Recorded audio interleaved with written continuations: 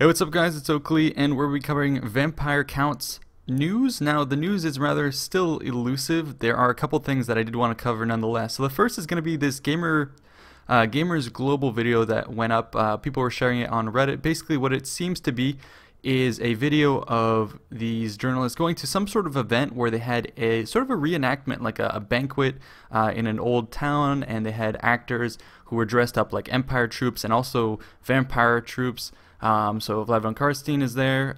Looked really cool. Now the whole video is in German with some Dutch in it, I believe, as well. So I couldn't necessarily pull out any information. People haven't really looked into it and translated it as far as I can tell. So I'll link that below. But for what it seemed is just them talking about the event, not really any new information revealed. However, at some point we do see a poster. And what it shows in the background is Vlad von Karstein. We see the zombie dragon in the background, and then also what appears to be a crypt ghoul. So that is presumably confirming that we're going to be seeing that unit. So overall, it looked cool, and it probably hints at the upcoming release of some information with the vampire counts. As for a date, the CIA had posted in the past, beware the Ides of March. So that is going to be coming up soon. So that's going to be March 15th. Presumably when they're going to drop some information.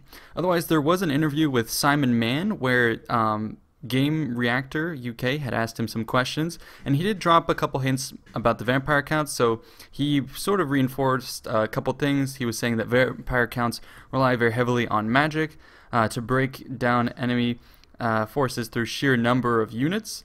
And there are lots of throwaway units like zombies and skeletons. So that's it. It's kind of along the lines of what we'd expect from the tabletop. He said, quote, "They're very reliant on their magic to keep their armies alive, sustained, and still going," end quote. He also said they have very strong flying units, like Fellbats, to take down enemy heroes and assassinate them. So again, another confirmation of a unit, the Fellbat there, and then also the mechanic that they could specifically target heroes in the background. So the vampire counts very much looking like they're going to play differently. He says, "Spellcasters really serve to change the tide of battle in their favor." Quote, "Their army could look weak, but actually through the spellcasting, they become extremely strong and then eventually wear down the enemy," end quote. So that is how they play on the tabletop. Relatively small armies, but with very strong heroes and spellcasters. Not anything mentioned there that would hint at the ability to raise undead troops during the course of the battle.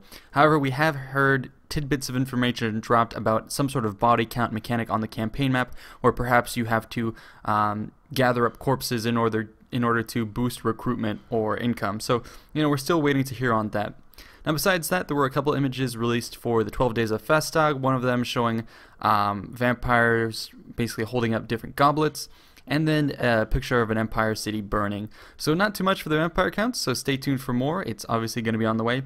But yeah, that's it for now. Check out those videos, the Game Reactor Simon Mann interview, and then also the Gamers Global video. It seemed to be pretty interesting, especially for those of you who can speak German. Anyways, that's it for now. I'll see you in the next one. Peace out.